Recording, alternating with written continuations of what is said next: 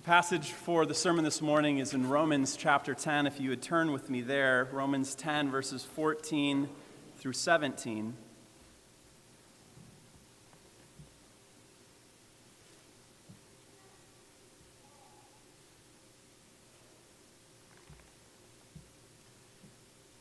Again, Romans 10, 14 through 17. Please pay attention to the reading of God's holy and true word.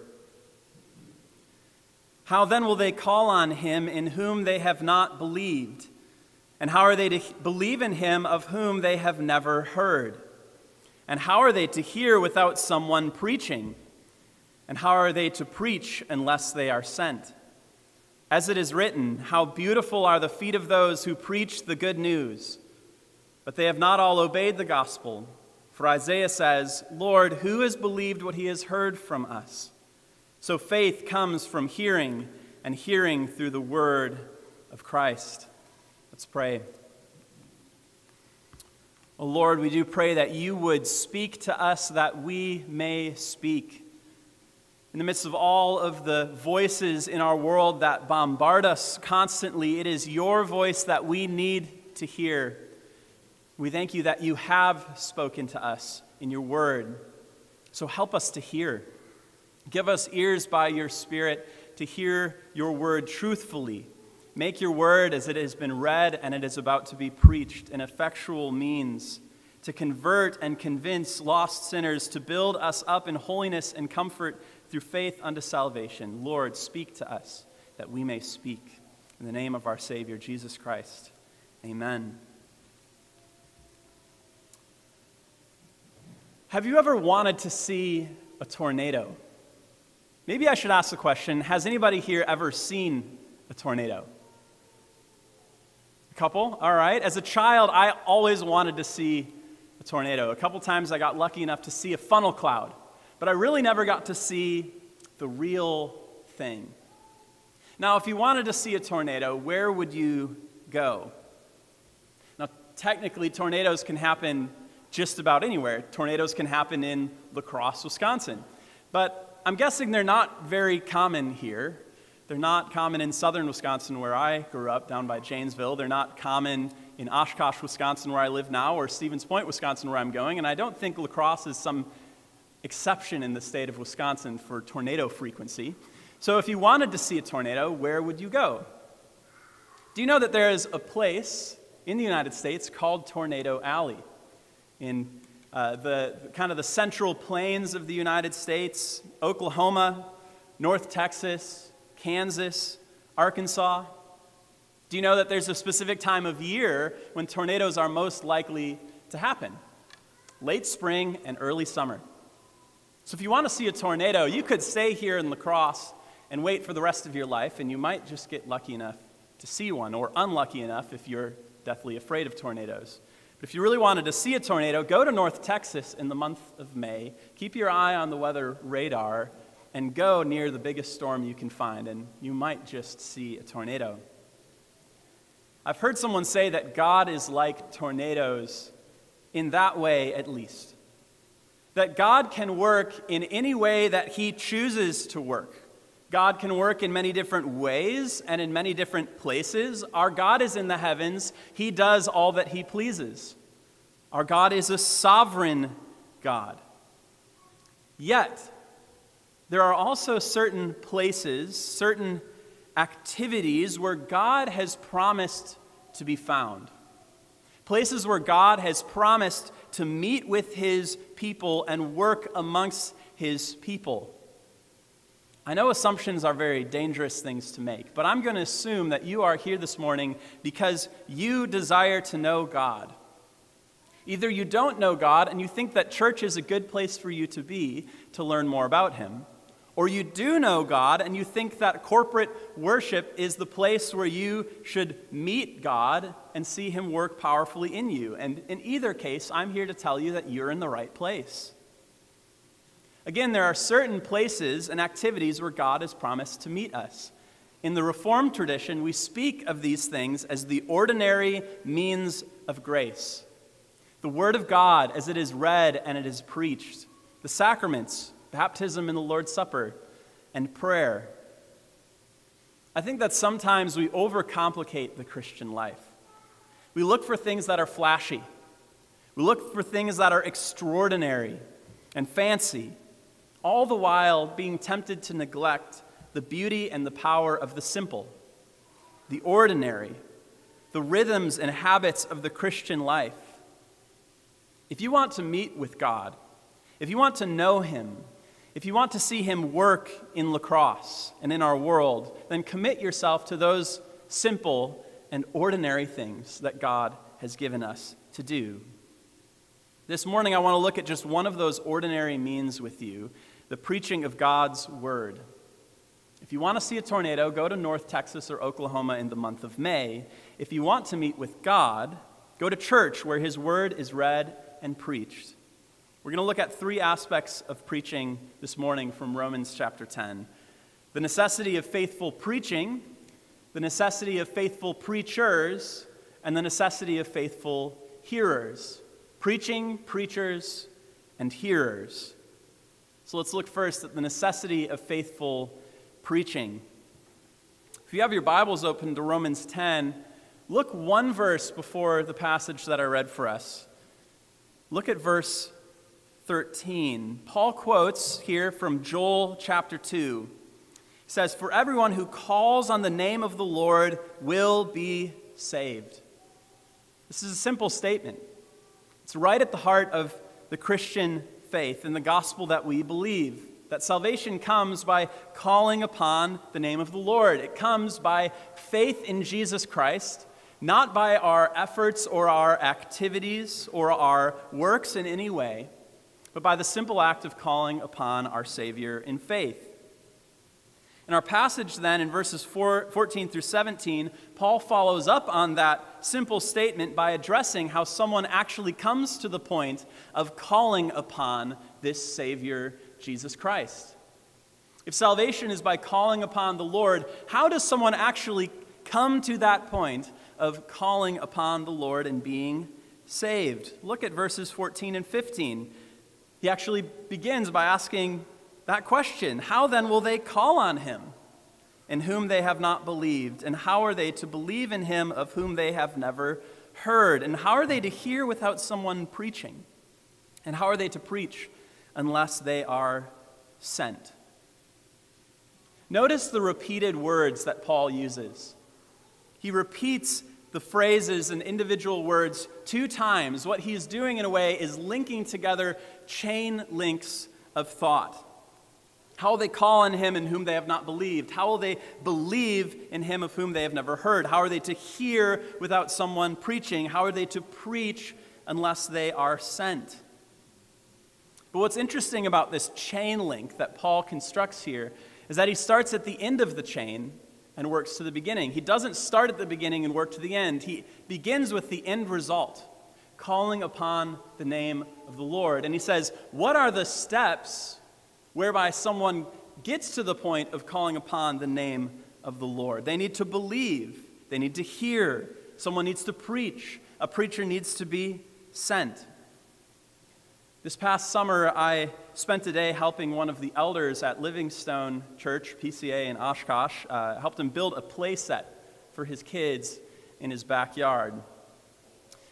In my mind, it was kind of like constructing a large Lego set. And I personally think that Legos, until you step on a piece, are the best toy ever invented. And I would be willing to argue with anybody on that point after the service if you have strong opinions. So for me, it felt like grown-up Legos. We took all of the pieces, we had the directions, we arranged the boards by their various lengths, the different nuts and bolts that we needed to use to construct it. And once we had all of this stuff laid out, and looked at the directions, we were able to put together piece by piece this play set. It still took us a few hours. I'm not the most handy person in the world. But eventually we got it put together, and we got it put together right. But I'm probably like many of you, where my tendency is not always to follow the directions. I think that's a classic fault of men and husbands. We look at the directions from that piece of furniture from IKEA, and we think, I see the end picture. I think I can put that together my own way. And what happens when you get about halfway through and you realized, I used the wrong length bolt on this piece, and now I need that longer bolt over here? You have to actually tear the whole thing apart and put it back together. You don't end up saving time by skipping the directions. You actually add time to the work of putting together whatever you were building. Now, in a way, Paul here is giving us a step-by-step process that we would be wise to listen to. This isn't to make evangelism this overly formulaic thing, where if you just follow these few simple steps, you will always get a conversion at the end. That's not how this works. But it is to say that if we want to engage in God's work in the world and evangelism, we should care about the way that God has designed things to work. We are so tempted often in the work of evangelism and ministry, in the work of the church, to do it in the way that we think works best. We like our own tactics. We like to say, this makes the most sense to my mind. But instead, we ought to listen to our God. We should say, what things has God told us to do? And how can we be faithful in those often simple and non-seemingly extraordinary things? And then trust that God will do His work in His way and in His time. And when we ask the question, how has God directed us to engage in our work as the church? What has He called us to do? One of the most basic and simple answers is that we must preach. We must preach. Look at verse 17. So faith comes through hearing, and hearing through the word of Christ. Preaching is necessary because hearing is necessary. Preaching is necessary because preaching is a means of God bringing salvation to our world. Or as the Westminster Shorter Catechism so helpfully says in the answer to question 89, the question is, how is the word made effectual to salvation? The answer is, the Spirit of God maketh the reading, but especially the preaching of the word an effectual means of convincing and converting sinners and of building them up in holiness and comfort through faith unto salvation. Have you ever paid attention to that little phrase, but especially the preaching, in the answer there in the Shorter Catechism? Not only the word read, but the word preached is the means that God has deemed, whereby the Spirit would convince and convert sinners and build up His people. Preaching is necessary because it is a means of salvation, but it's also necessary for a second reason. And this second reason might not be so obvious at a first reading of the passage. Preaching is necessary, secondly, because preaching is where the voice of Jesus is heard. Preaching is where the voice of Jesus is heard. Look again at the middle of verse 14. And how are they to believe in him of whom they have never heard? Now, if you have an ESV translation, look at the footnote given for that verse. The footnote reads, or him whom they have never heard. So the ESV really gives two options for translating this verse. Is it, how are they to believe in him of whom they have never heard, or how are they to believe in him whom they have never heard? Now, to simplify it for you, the difference here is this. Are we hearing of Jesus, or are we hearing Jesus? It's actually a fairly significant difference. It's not to say that in hearing the gospel we don't hear about Jesus, because we do hear about Jesus. But is Paul intending to say something one step further than that? That in the preaching of the gospel, the voice of Jesus is actually heard. And I think that second translation is actually better. When we hear faithful preaching, we actually hear our God speak. I think this becomes clearer to us when we actually listen to the words of Jesus himself in a couple of passages in the Gospels. First, Luke 10:16. Jesus sends out his disciples to preach. And what does he tell his disciples as he sends them out?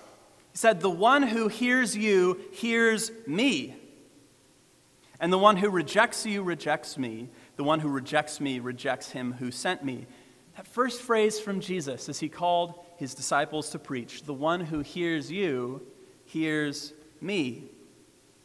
Second, in John chapter 10, 14 through 16, a passage that you are likely quite familiar with, Jesus said, "I am the good shepherd. I know my own, and my own know me, just as the Father knows me, and I know the Father, and I lay down my life for the sheep, and I have other sheep that are not of this fold. I must bring them also." Listen to what he says next. "And they will listen to my voice. So there will be one flock, one shepherd." Jesus is here speaking about the gospel going to the world, the bringing in of the Gentiles into the people of God through the proclamation of the gospel. And here's a piece of a trivia for you. When in the New Testament do we see in large numbers the Gentiles being brought into the church? Is it before or after the ascension of Jesus into heaven? It's after the ascension of Jesus. So how can it be that Jesus says when these sheep are brought into his flock that they will listen to his voice? It's as the gospel goes out through preaching in the book of Acts that the voice of the shepherd is heard by his people. And they are called by their shepherd into his flock. To bring it closer to home to you, maybe, if you have heard the gospel and you have responded with faith, it's not primarily because you heard the voice of your pastor. It's not primarily because you heard the voice of your parent or your friend or that college mission worker or missionary who shared the gospel with you.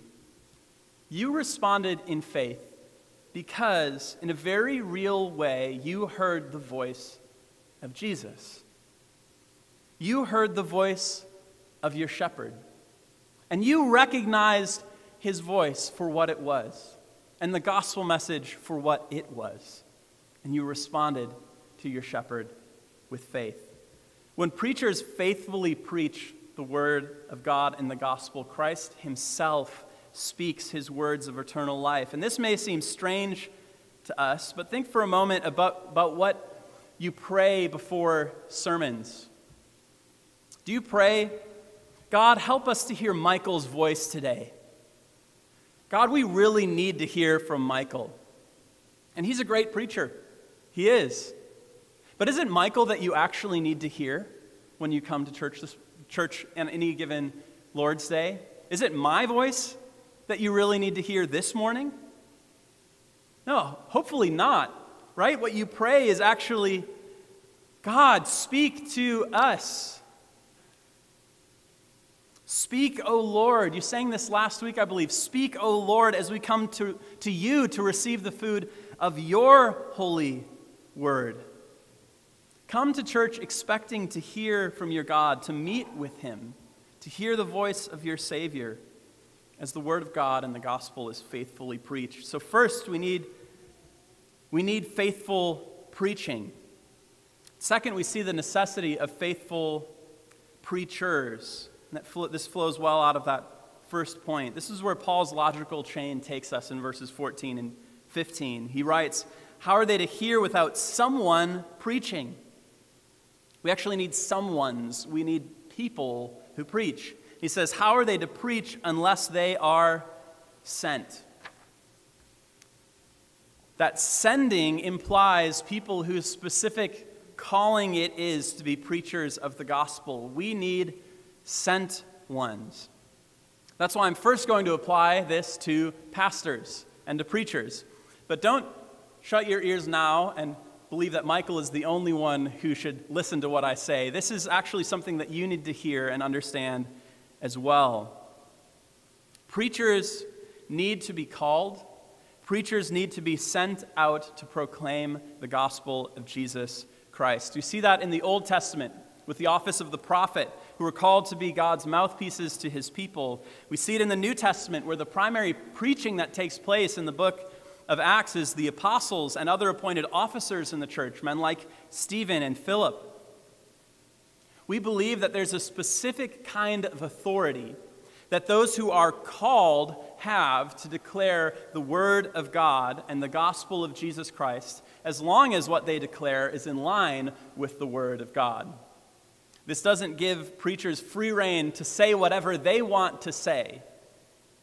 This actually puts a great burden on preachers to say what you proclaim. You ought to have the confidence to say, "Thus says the Lord," because what I'm speaking is not my thoughts. Because what I preach is the very word of God, and I know it is what your souls need as those who listen. This is actually an essential piece of Reformed doctrine of preaching. What we believe preaching actually is that we believe that Christ speaks to his people through the preaching of his word by those that he has called. One great old and dead theologian, and most of my favorite theologians are dead, and I would commend to you to read old, dead theologians. But one of my favorites, Gerhardus Voss, he writes, "There's a distinction in the power of the ministry of the word between mere scriptural interpretation by a private member and the official ministry of the word. God or Christ speaks to the congregation through the latter, through such who are called by him to that end." So as an application point for you, even as a whole congregation, it should be your desire to see pastors raised up, to see preachers trained and sent from this church to proclaim the gospel of Jesus Christ. As a church, I know this is something you care about. You sent out Matt Klein, who was with you for a while, and Ben Leatherberry to go plant Clearwater Presbyterian Church in Eau Claire, Wisconsin. You're a part of what the Wisconsin Presbytery has been doing to train up preachers to be sent to the communities around our state so that the gospel would go forward in the state of Wisconsin. And so I want to encourage you and to tell you to keep doing what you're doing, to keep caring about the things that you care about. This isn't a rebuke. This is an encouragement. It ought to be an encouragement for you as a congregation, that the Lord is at work. But I also do believe that this applies in important ways to all of God's people, not just to preachers. In 1 Peter 2, Peter writes, "But you, the church, are a chosen race, a royal priesthood, a holy nation, a people for God's own possession, that you may proclaim the excellencies of him who called you out of darkness into his marvelous light." If you are one of those that our God has called out of darkness and into his marvelous light, then guess what? It is also your calling to proclaim his excellencies to the world. We should all seek to make the gospel known, not just pastors, not just preachers, not just church planters and missionaries. And I love Paul's quotation from Isaiah 52, from the passage that Michael read for the Old Testament reading. At the end of verse 15, Paul here in Romans 10 quotes from Isaiah 52. He says, "As it is written, how beautiful are the feet of those who preach the good news." How beautiful are the feet of those who preach the good news. Now, if you think about that phrase for just a second, it's actually fairly odd. Beautiful feet. What on earth could Isaiah mean by this? What could Paul mean by quoting from this? Think of Paul's day, where Paul himself and other messengers of the gospel and preachers would travel widely, often by foot in sandals. I doubt any of these traveling preachers would qualify as being people that physically and literally have beautiful feet. Paul probably would not have made a good foot model in any way, right? Yet Paul, quoting Isaiah, calls the feet of these messengers beautiful. Why does he call their feet beautiful? It's not because their actual feet were beautiful, but because of the beautiful message that their feet carried. In Isaiah 52, the picture is of a messenger running back to a city to announce the victory of a king. The watchmen on the walls of the city look out off of the wall, maybe over the plain or the rolling hills outside of their city, and they see from a long way off this messenger running back to the city, and they can see in his very gait the way that he runs with power and with joy, that he is bringing good news for the city, that their king has won, that their king is victorious. But in Isaiah 52, it's not just any victorious king. The victorious king is the Lord. The Lord has won. The Lord has defeated his enemies. The Lord has brought salvation for his people. And the watchmen look, they see the messenger, and they receive it with joy. How beautiful are those running feet that bring that good news back to the city. I want you to imagine with me for just a moment a car enthusiast dying of thirst out in a desert. Kind of an odd mental picture, if you think of it. I have no idea why a car enthusiast would be dying of thirst out in a desert, but just go along with me for a second. Imagine that this car enthusiast has been wandering for multiple days. He's gotten to the point where he can hardly walk. He's dragging himself along. And wouldn't you know it, he comes upon at last a road cutting right through this desert. And wouldn't you know, two cars are driving up, one from either direction. The first car that is driving up from his right and speeding down this road is a cherry red, brand new Ferrari. It's a beautiful car. It's got like 600 horsepower. The thing is shiny. It's got comfy leather seats. This is a car enthusiast's car. Coming the other direction is a 1990 Chrysler Town & Country minivan. It has spent its life in Wisconsin and for some reason is now down in the desert, and so that means it is full of rust. Everything is rattling. You don't know how this thing is still moving, but it rattles up and rumbles up from the other direction. And this car enthusiast, dying of thirst, walks out in the middle of the road. He holds out his hands. The cars come to a stop. He goes to the Ferrari. The guy rolls down his window and he begs him, "Sir, I am dying. I need water. Do you have any water for me? Can you give me a ride to the nearest town? I need help." What does the driver of the Ferrari say? "Do you think I have room in this tiny sports car to carry extra supplies with me? I really don't want you muddying up my brand new vehicle. I'm sorry, sir. I don't think I can help you." So he drags his way over to the rusty Chrysler Town & Country minivan. And this lady rolls down her window and he says, "Please, I need water. I am dying of thirst. Can you give me a ride to the nearest town?" And she says, "Yeah, I think I've got a big carton of water bottles in the back here somewhere under this mess. Let me go dig around. I'm sure I can find some for you. And I have tons of room. Why don't you hop in? I'll put on the air conditioning if it still works, and I'll get you to town." Now, this is a car enthusiast, right? But in that moment, which car was more beautiful to him? Was it the car that on any other day would have been the car of his dreams? No. The car that was beautiful to him was that little rust bucket minivan. Because that minivan carried what he so desperately needed. It carried the water that would sustain his life. It had the room to take him to the place where he needed to go so that he would survive and he would escape the world in which he had been living for the last couple of days in the desert. You can say in a way that that van was a beautiful wheeled van, in the way that messengers of the gospel are beautiful-footed people.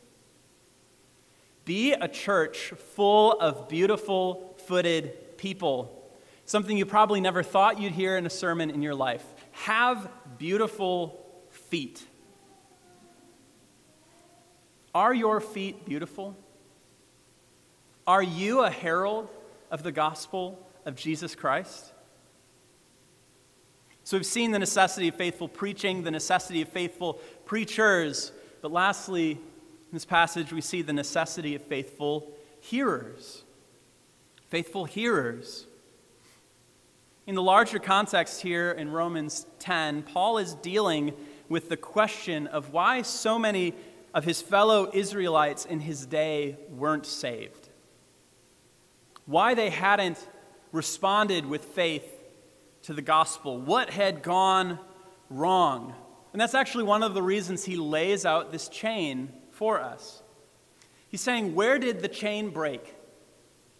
Right? Because if you take out one link, the whole chain loses its structural integrity. I'm no engineer, but I'm smart enough to know that. So at what point did this chain fail for those who had not been saved of his fellow Israelites? Is it that preachers weren't sent? No, preachers were sent. Paul was one of them. Is it that these preachers had failed to preach? No, the preachers did preach. So did the Israelites just not hear them then? Were they preaching in the wrong location and all the Israelites were over here, but the preacher was 2 blocks up that way, they just didn't hear? No, they did hear. They had heard the gospel message. So what's the problem? The problem is that in hearing, they did not believe. Look at verse 16. But they have not all obeyed the gospel, for Isaiah says, Lord, who has believed what he has heard from us?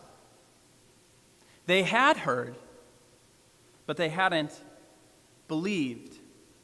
So even as we need faithful preaching and we need faithful preachers, we need faithful hearers.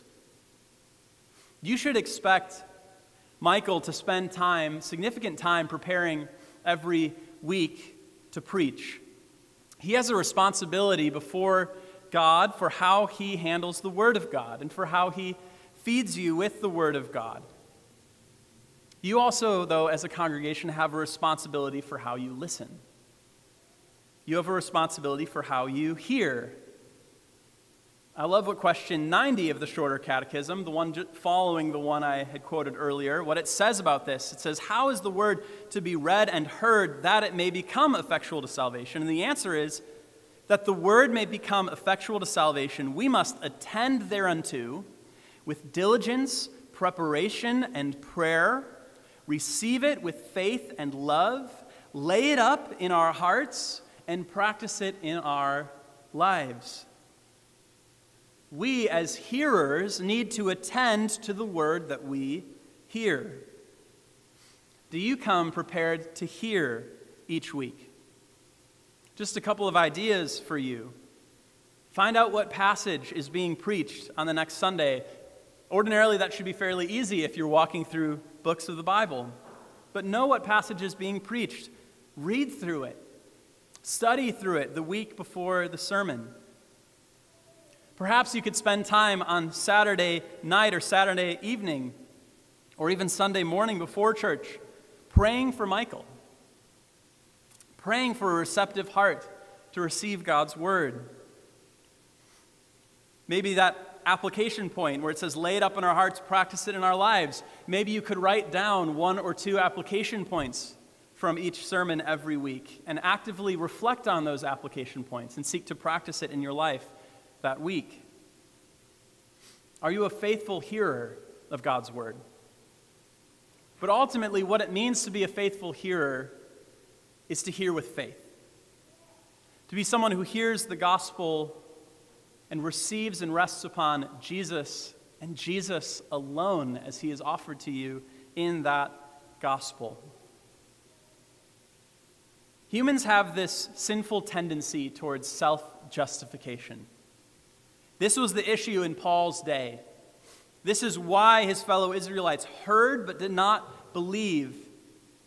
It's because they relied upon their own works, the works of the law, their own goodness, their own obedience to justify them before God. You can actually boil it down to what Paul says earlier in this chapter in verses 3 and 4. For being ignorant of the righteousness of God and seeking to establish their own, they did not submit to God's righteousness. For Christ is the end of the law for righteousness to everyone who believes.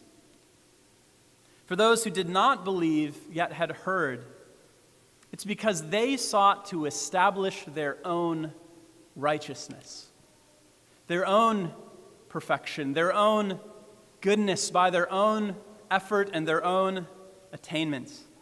But don't we have this same tendency in our hearts? When we are confronted with the reality of our sin from the Word of God, something that we've done wrong or even a good thing that we've failed to do, isn't it true that self-justification often just pours out of us? It's this natural, sinful tendency. We try to explain away the seriousness of what we've done. We say it's really not that big of a deal. Maybe one of the more sinister ways that we establish our own self-righteousness is by comparing ourselves to those other people. We're not as bad as he is. We're not as bad as she is. And we puff ourselves up. We say, I'm not that bad. We seek to establish our own righteousness. Or we're confronted with our sin and we say, I'm going to do better next time. And because I do better, God will accept me. And God will love me. In Midwest fashion, we look like people who pursue self-sufficiency. We say, I don't want somebody's help. I don't need somebody's help. I'm a good Midwesterner. I grew up on a farm, or my dad owned a farm, my grandparents owned a farm. I'm sturdy. I can do my own work. I can fix my own problems. But when we hear the voice of Jesus in the gospel, he calls us to a very different way. He tells us, you need me to do for you something that you cannot do for yourself. You need me to accomplish for you something that you can never accomplish for yourself, because Jesus alone can make the case for your salvation. Not a case that minimizes your sin, no, but a case that takes your sin in all of its seriousness, but takes it to the cross. Not in a self-righteousness that says, I'm not as bad as that person, but instead an honest confession of our sin that says, oh Lord, I am a sinner and I need the righteousness of Christ desperately. Not a self-attained righteousness that says, I can work hard enough, but instead a righteousness that is alien to us. The perfect righteousness of the only perfect one, the only perfect Savior, given to us, credited to us, clothing us by faith and by faith alone. It's what Louis Berkhoff, another one of my favorite dead theologians, calls an absolute transference of trust from ourselves to another, a complete self-surrender to God. I love that idea of transference of trust. We must, as we hear the gospel, transfer our trust from a trust in ourselves to a trust in Jesus, our good shepherd and our only Savior. So we need to listen, but we need to believe. And we even need to listen so that we will believe.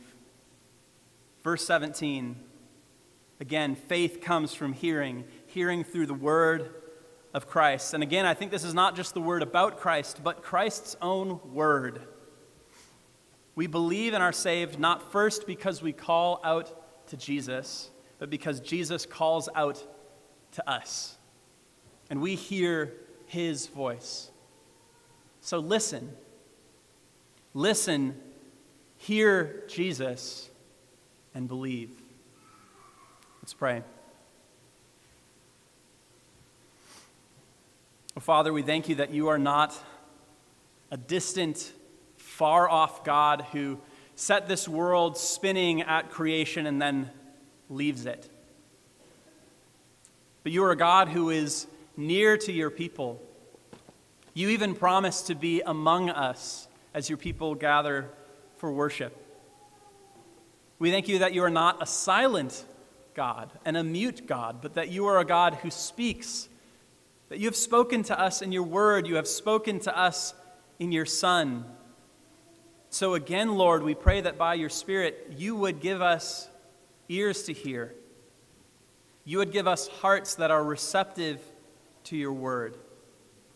And then as those that have heard the good news and have heard the gospel and have received Jesus by faith, what we sang before the sermon, Lord, may it be true. Lord, speak to us that we may speak. Oh, Father, give us beautiful feet.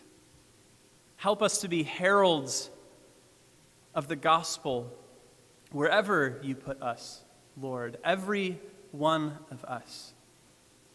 And we pray that many here in La Crosse, through the ministry of these people who are gathered, through the ministry of this church, that many in hearing the gospel would hear the voice of their Savior, would repent of their sins, and would trust in Jesus and in him alone for their salvation. We pray all of this for your glory, O God. Amen. Please stand together and we'll sing.